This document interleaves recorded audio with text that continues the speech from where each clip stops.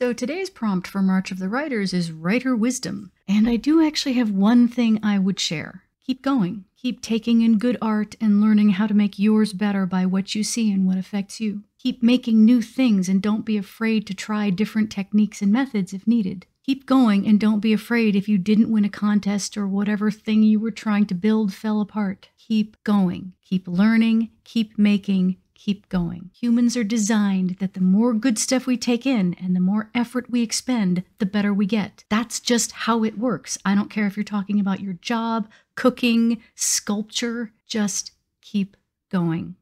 That is the best and wisest thing I can tell you. Learn from your mistakes and keep going.